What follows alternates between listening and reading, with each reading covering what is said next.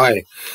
Johnson dug his heels in over Dominic Cummings emerging victorious. This week, demonstrating callousness, arrogance, he lay blame on the care sector for tens of thousands of COVID deaths.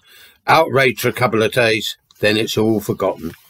The Richard Desmond, Robert Jenrick scandal barely raised an eyebrow. Nothing sticks. Indeed, the rays of Johnsonian sunshine beams down on the likes of Priti Patel and Rishi Sunak. They too seem to be untouchable, along with the entire administration. Next election, 4 long years away, Johnson will retain those red wall seats. The country continues its rightward drift.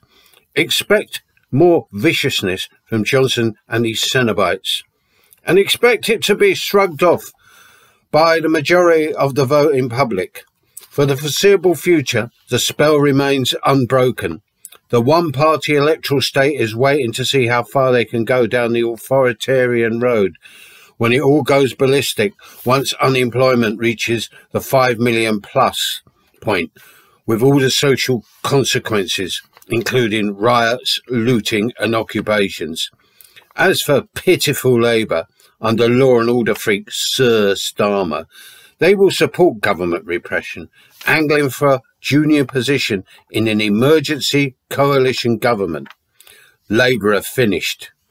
Anarchists, malcontents, disaffected, think of what's going down over the next 12 months and draw conclusions and get ready for the chaos, but also the opportunities.